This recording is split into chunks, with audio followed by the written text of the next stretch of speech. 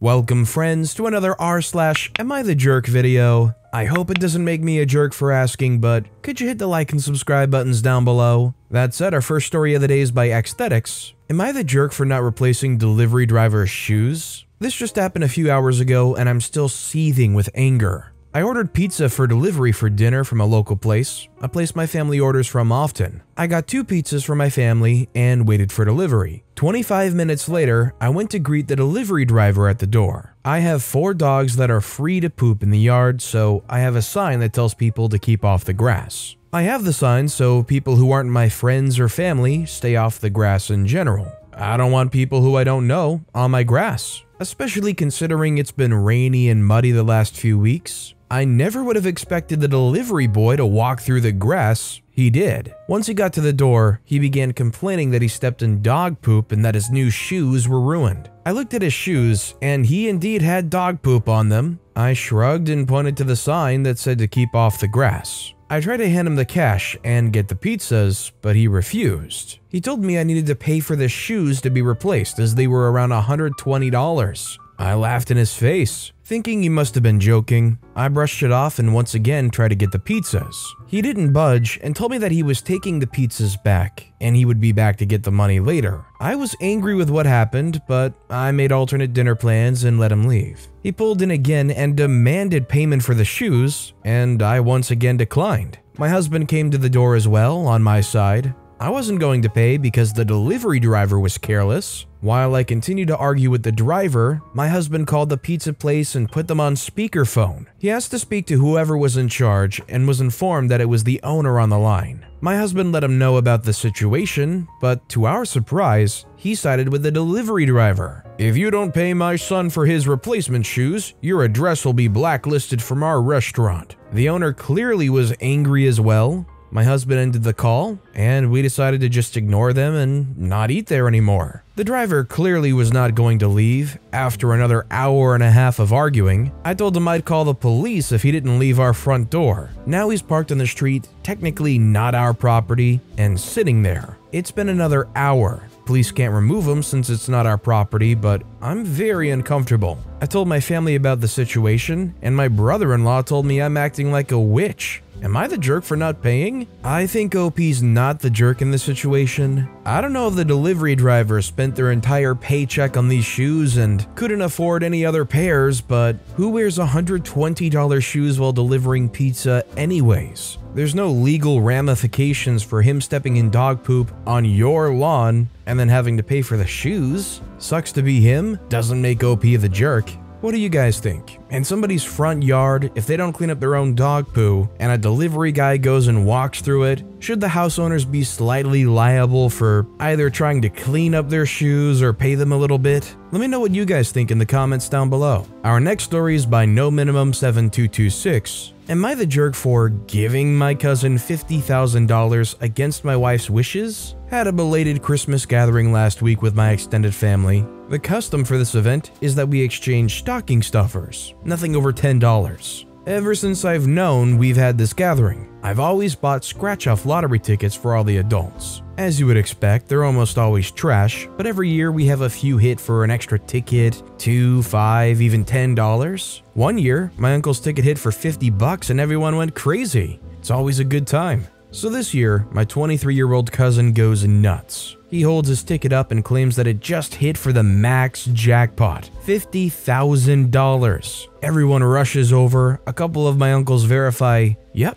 this kid just won $50,000. I was freaking elated. I scooped him up in a big bear hug and said, "Merry Christmas, you lucky a-hole." He was screaming and his mom was actually in tears and the whole room was excited. It was literally one of the top 10 experiences of my life. I feel my phone vibrate in my pocket and I pull it out to see my wife has sent me a text message that says, "Come out to the car." I go outside and can tell by her body language she is pissed. She told me there is no way that we're giving my cousin $50,000, then starts fussing at me about buying the lotto tickets to begin with. 2 things to explain. I'm not saying that $50,000 isn't a lot of money, it's a ton, but I'm in my mid-40s. I have a 2-decade professional career. My wife is a stay-at-home mom by choice. We drive later model cars that are paid for. Our retirements and the kids' college accounts are fully funded. Our only debt is the house. I'm saying this to show that while $50,000 would be nice to have, it's not life-changing money for us. My cousin, on the other hand, just graduated from college. His mom is single and was one of those fiercely independent women who refused charity. She took on extra jobs to help him pay for school. He worked at least 2 jobs himself while going to school full-time and still managed Dean's List. But he still had to take out loans. He landed a job, but he can't afford a car yet or live close to the office, so he's looking at nearly a 2-hour commute. He's also saving for an engagement ring for his sweet girlfriend of 3 years. This money would literally change this kid's life, and frankly, I think it couldn't have gone to a better member of my family. I explained to her that we're not giving him 50 grand. We gave him a ticket I spent $5 on. She's not buying and she won't let it go. She's now demanding I go back in there and take the ticket back from him, saying maybe we'll give him some of it. We argue a little bit. I can't get her to explain why she wants this money so bad other than, "It's ours and you're not giving it away." We fought all the way home, and she hasn't spoken more than a couple of words to me since. I think even in the nicest of worlds,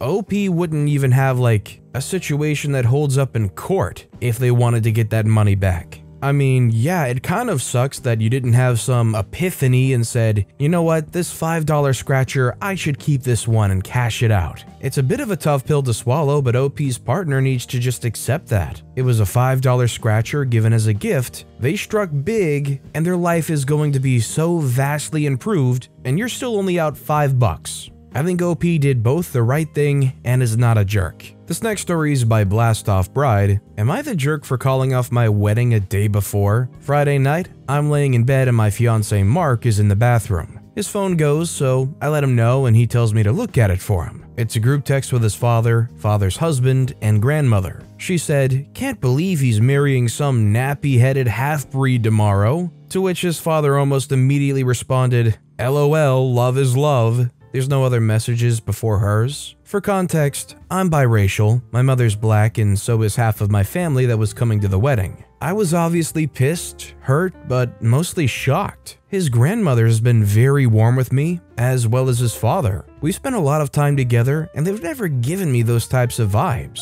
I started crying and Mark asked what was wrong. I couldn't even tell them what they said. I just held the phone in front of his face and asked if they'd said anything like that before. He said he knew they were racist and tries to educate them, but they don't care. They're set in their ways. That just made me angrier, so I gave him an ultimatum, me or his family. He said it's not fair of me to blame him because he's not that way, but I feel like if I'd known they felt that way, I wouldn't have agreed to marry into that family. I told him I'd refuse to be civil or have our future children around them, and I didn't understand how he can love me and still be okay with those people. We repeated that argument for hours before I decided to call off the wedding. He asked what I was going to tell everyone, and I said I'd leave it to him. I'm with my family now. I'm getting calls and texts about how I'm being unreasonable and that it was just a joke, how they all love me and they don't see color. His mother called me a selfish jerk because they paid for our wedding since my parents aren't educated and didn't have the means to pay for it, even threatening to take me to court to pay them back for it. I don't think OP's being a jerk in the situation because the fact of the matter is these people are going to be such a mental burden to be around.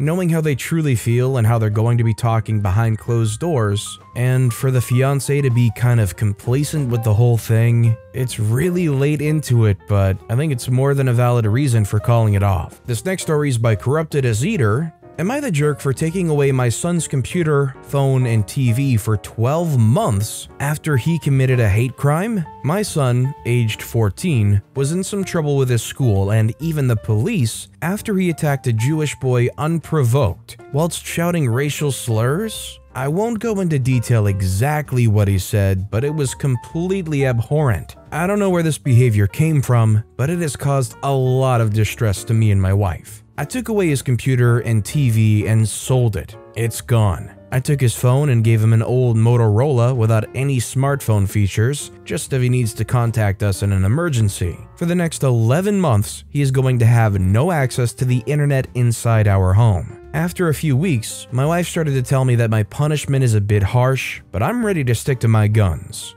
She told me that having a smartphone is basically essential for a boy of his age. He seems to be incredibly sorry. He has very little to do when he comes home from school, but I want him to know just how severe his actions were. I don't think OP's a jerk for doing what they did, but I also hope that that isn't the only thing that they do. Like maybe that restriction plus actual therapy with maybe the chance to lower the amount of time with repetitive therapy sessions. That would be a lot better in my eyes, but as it is, I think not the jerk. Our next story is by Peanut Butter Cupula. Am I the jerk for telling my 13-year-old sister that she's the reason she doesn't have friends? Sounds bad, but let me explain. I, 19-year-old female, have a sister Nora, 13-year-old female. First and foremost, I want to confirm that Nora is a smart kid. She's classified as being moderately gifted, bordering on highly gifted. However, Nora is incredibly arrogant and egotistical. She claims that other people are intellectually inferior and that they're essentially too stupid for her to associate with. She would make similar comments about me until I got admitted to a selective university and began studying a SMART major, accounting. This isn't just a problem with family members. The school constantly requests parent meetings because Nora will be rude to other students and refuse to socialize them for class activities. Whenever they come back from the meetings, our parents will complain about how the school doesn't understand Nora and is trying to drag her down with the average kids. They'll pretty much reassure Nora every time that she shouldn't have to hold herself back. I don't have any classes on Fridays, so my parents ask me to pick up Nora from school since they work, and they don't want her taking the bus due to COVID concerns. Before I even get out of the parking lot, Nora starts to complain about being stuck with this kid for a Spanish group project. They were meant to split into pairs and practice the new vocabulary by writing out a minute-long skit and acting it out for the class. The boy Nora got paired with, Ike, was dyslexic and had trouble reading the script. Nora had outright called Ike stupid and said how he was just making excuses and not trying hard enough. She kept ranting even when I would ask her politely to be quiet because I needed to focus on making certain turns. Nora complained about how they had the option to pick a friend, but how her underqualified teacher had to put her with Ike because no one in her class is intelligent enough to keep up with her. I had gotten to a red light, so I turned around and told her something pretty close to, "Nora, you aren't friendless because everyone else is intellectually inferior. You're friendless because of your nasty attitude. You may think you're the smartest kid in the room, but you won't go anywhere in life until you learn to treat people with respect, much less make friends."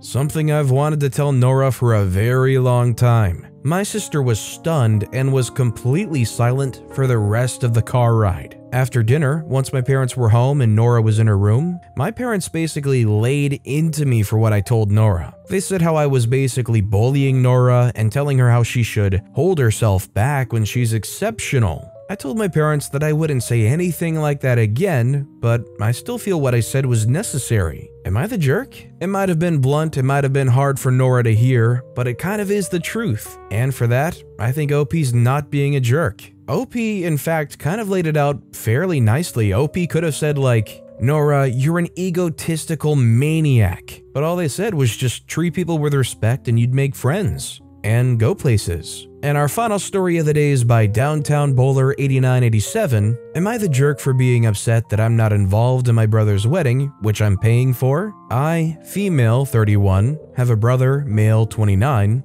and he's getting married next year. We lost our mom in 2012 and our dad in 2016. We're each other's only living relatives. I have a good job, I earn a lot of money, 150,000 British pounds per year. My brother also has a good job but doesn't earn anywhere near as much, 35,000. We were raised to always look after each other and share. My partner and I are child-free. Over the years, I've paid for my brother's master's degree, paid the down payment on his house. Our parents rented, so there's no family home. I'll also be paying for my future sister-in-law, female 26, and my brother to have future rounds of IVF. Sister-in-law works part-time and earns about $15,000 a year. Her parents are not well off. My brother asked if I could contribute to the cost of the wedding. I said I'd pay for it, as is small with 100 guests, and set up a wedding account for them into which I put £25,000, which they both have access to. Sister-in-law's entire family are involved as bridesmaids and groomsmen. My husband and I are guests. brother and sister-in-law have been going around venues with their family, and I get emailed the costing if it's selected. I told my brother I don't mind paying for the wedding, but I feel really weird that everyone else is involved in the decision, and I'm just involved with paying. Brother has said that I'm not our parents, I can't replace our parents, and that's why I'm not involved. Why can't I just do something nice without making him feel crap? I feel like a jerk for causing drama, but also feel taken advantage of. Am I the jerk? I think OP's not the jerk because they've taken care of their brother their entire life, it seems like. Master's degree, down payment on their house, eventually paying for them to have IVF for kids, and paying for their wedding. The least they could do is let you participate in it, just like everybody else on sister-in-law's family's doing. But with that being said, that's all the time we have for today. So of all these stories I've read today, which is your favorite and why? Let me know in the comments down below. And if you haven't yet, if you could like and subscribe, that would mean a lot to me. Whatever you do, whether it's liking, subscribing, turning notifications on, all of it helps grow this channel, and I appreciate the heck out of it. So until next time, I'll see you all tomorrow with some more stories.